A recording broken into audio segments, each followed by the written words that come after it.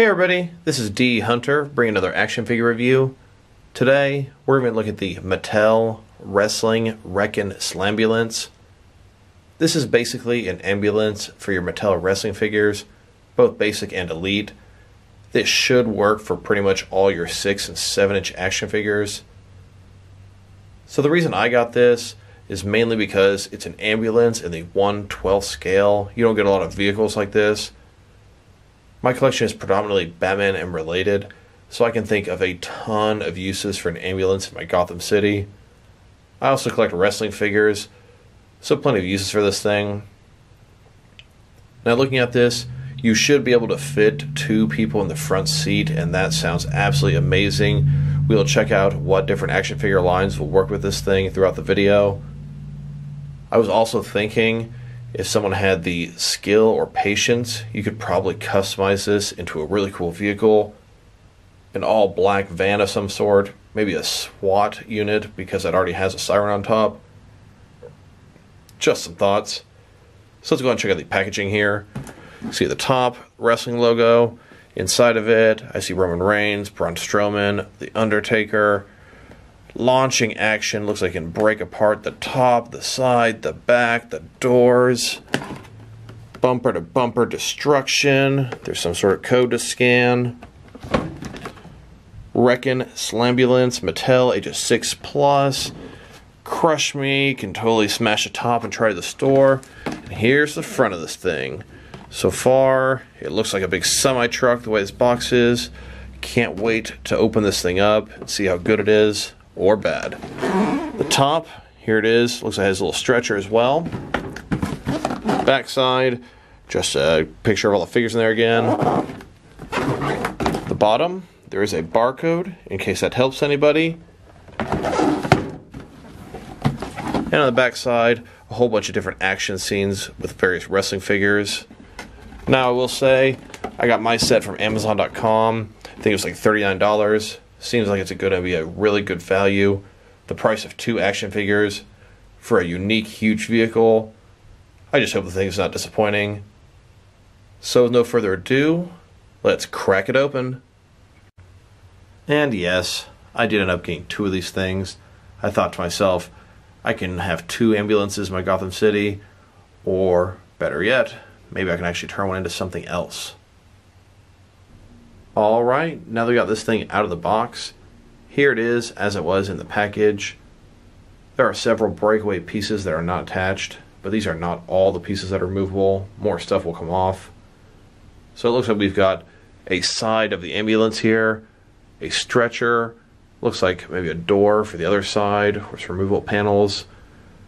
The back door is open, top part opens up, the front doors are going to open, and then you can't smash in the hood.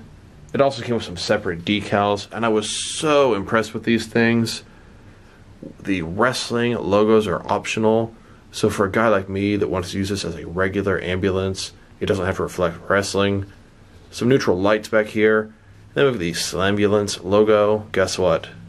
Cut that part off, and it simply says ambulance. Very pleased with these decals.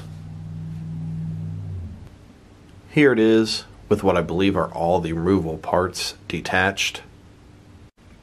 And here it is with all the pieces attached, looking like a regular ambulance for the most part. So let's take a quick look at this thing. One side here is where the breakaway wall was. We've got black wheels, little silver step stool to get inside. The top here, it does open up. Front door is open. As we rotate it around, you see the hood can be destroyed. Wrestling logo at the front, Wrekkin 1. Continue to rotate around, other door. Then we've got doorway here that leads to a hidden compartment, and we'll look at all these things in detail. The back side, I really like this. Ambulance, 2 opening doors, 2 bars to hold on to, and we've even got some pegs down here for the peg holes in the action figure's feet. Overall, not disappointed. And the bottom here, a little bit of detail.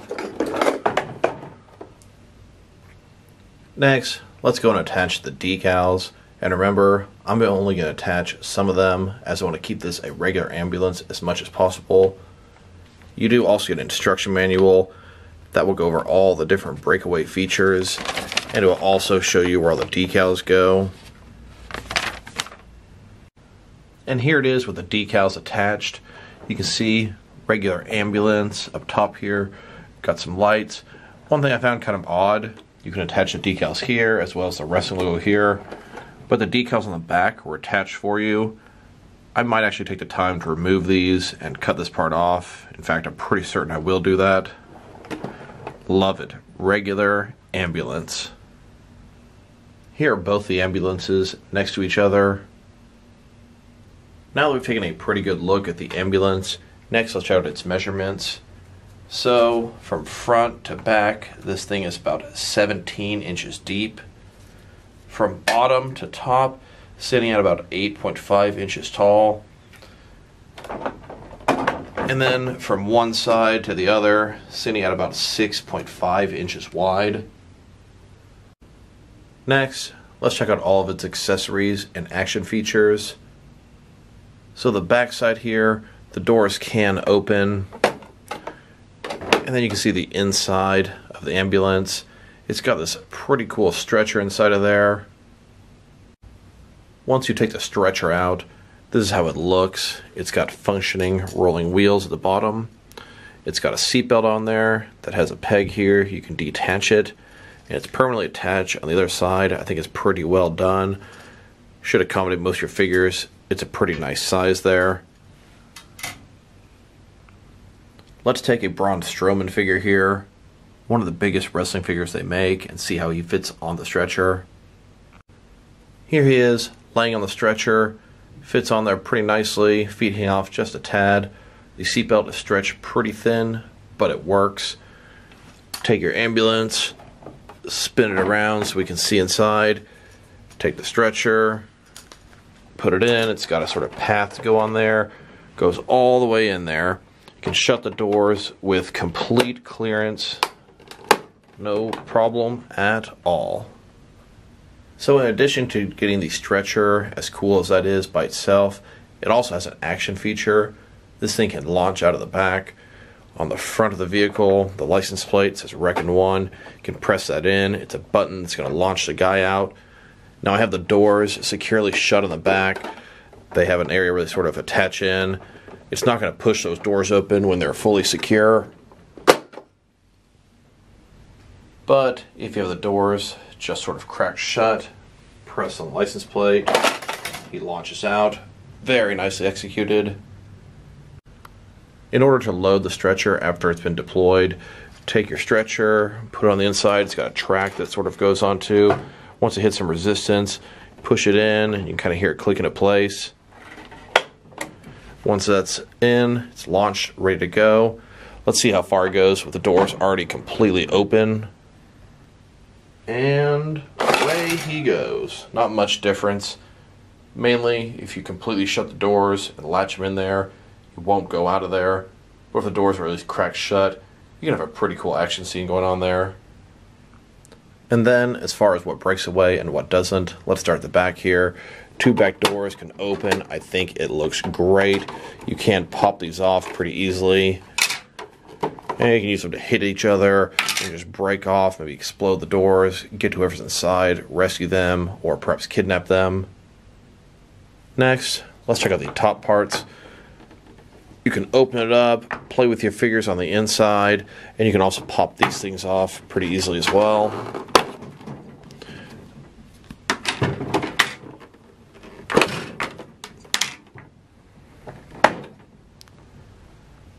And then on one side, as we saw earlier, you can punch out the side, have a really big hole here. On the other side, we've got these two sort of doorway pieces. Don't really function as a doorway, you can't really twist them off, but pull them off, and there's almost a storage area in there. Looks like you could put some stuff in there, maybe hang up some accessories or weapons, maybe even store some medical equipment. And then the siren will come off the top here. You can break that. And then at the front, both the doors, not only can they open, but they can also be removed. Little clamp here that's going to fit onto a small little pedal on the inside. So in addition to that, the windshield can also come out. One solid piece. And then the hood can be broken into. You can slam a figure onto there, push it up, and of course you can't take that off. On the inside here, kind of like an engine, although it's got a wrestling logo on it, a little bit of an odd place for that. In addition to that, the wheels move. Overall, it's a pretty good sized vehicle. And of course, there's the button that goes in on the front to launch out the stretcher. And while we've got this thing mostly apart, while you can see on the inside, let's look at some of the details. We've got some medical stuff on the side, some monitors and medical equipment. As we continue to turn this vehicle, more details on the inside. Nothing really on that side. There are no traditional seats to put your figures into here.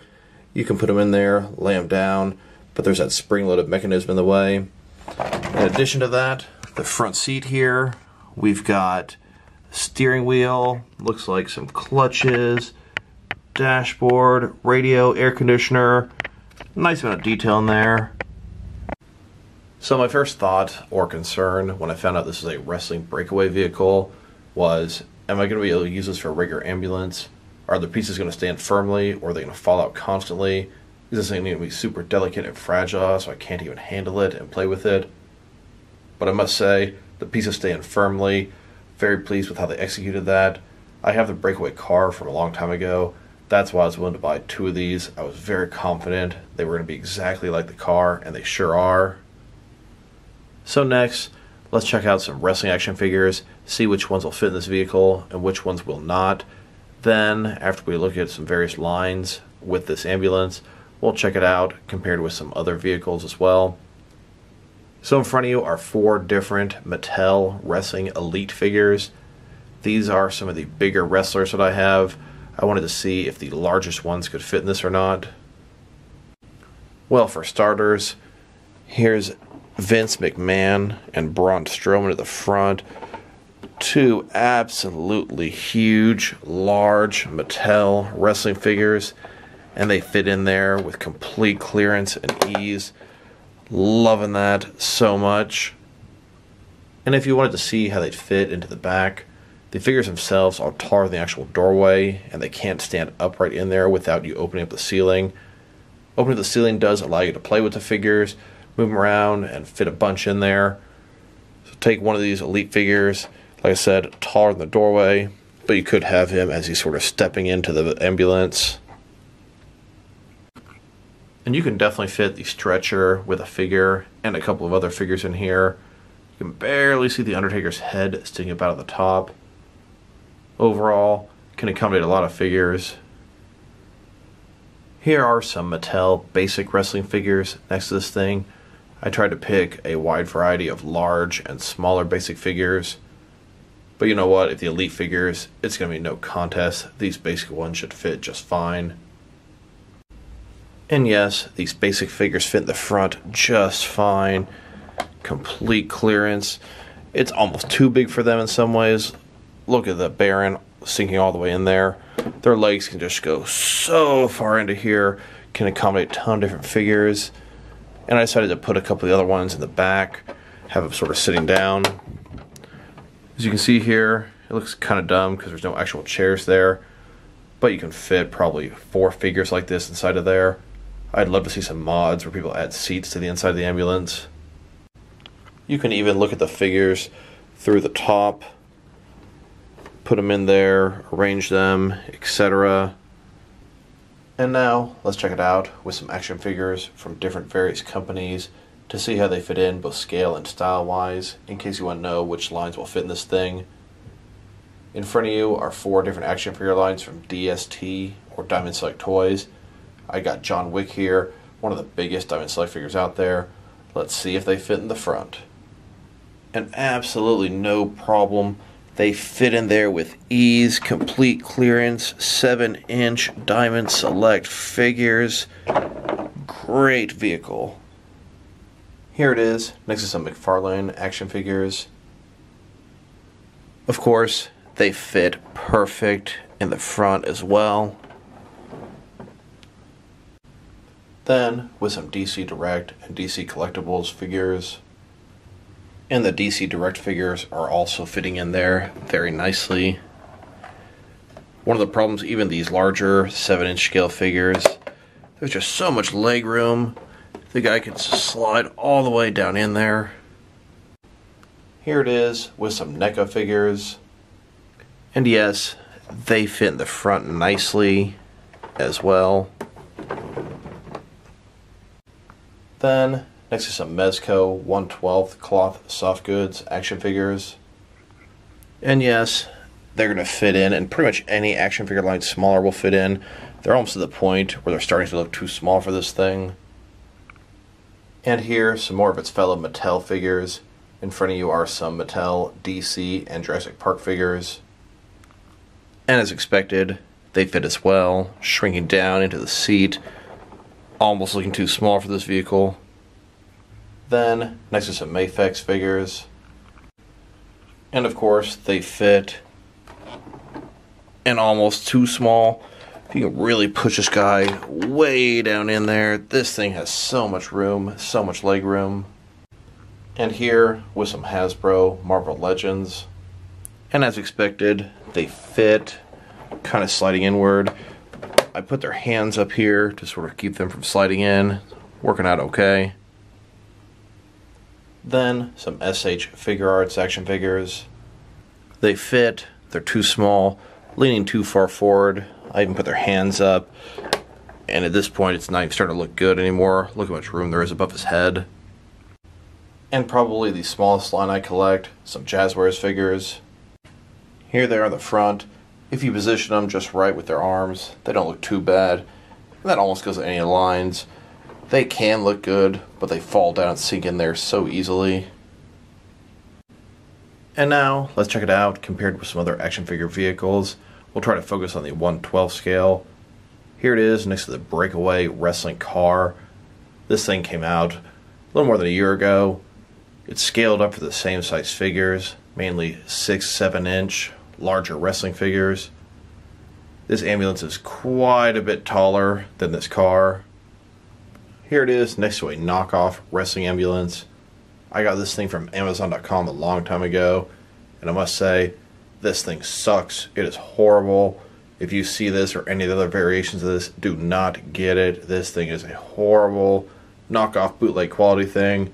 I think it's associated with Ringside Collectibles, but I could be wrong about that. I also think it even costs more than this Wrekkin ambulance, and that is depressing in itself. Here it is, next to a Scooby-Doo Mystery Machine from the movie Scoob. This thing is not exactly the 1/12 scale, but it does accommodate some of the larger action figures as well. And here, next to a Ninja Turtles Cowabunga Carl Party Van. This is probably one of the best vans for 6 and 7 inch scale figures. It'll fit the larger figures and accommodate a whole bunch in the back as well.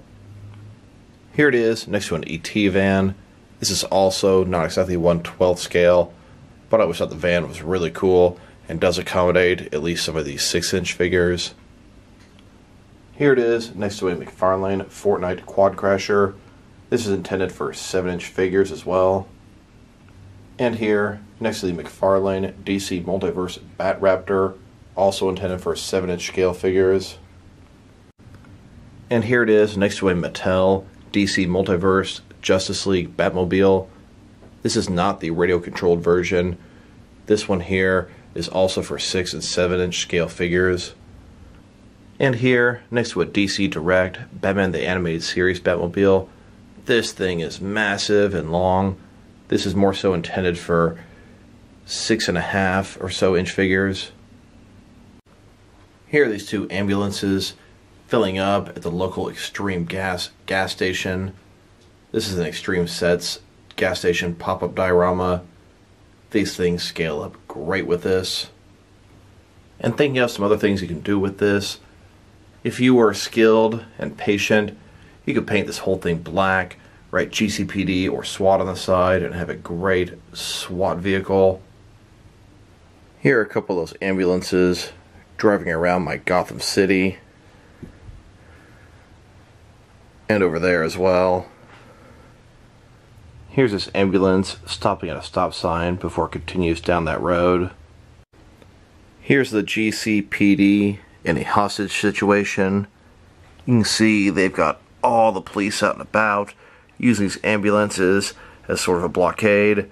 Got a barricade down there, police line, even had the sniper on the roof. They're all worried here because Joker has a bomb strapped to himself and he's gonna blow up. There's only one person that can stop them. So overall, this vehicle is excellent. I'm extremely pleased with this purchase. This thing here looks like a regular ambulance more or less. The breakaway parts aren't too bad. They stay in there pretty nicely when handling this thing. I absolutely love the fact that it accommodates everything I collect, even the largest stuff, 7.25 inches or so. Whether you're a wrestling fan or just a generic 1/12 scale diorama and vehicle collector, this thing is for you. At $40, I'd say it's a great value. That's the price of 2 action figures. And look how big this thing is. If I were to rate this vehicle, I'd give it a solid 8 out of 10.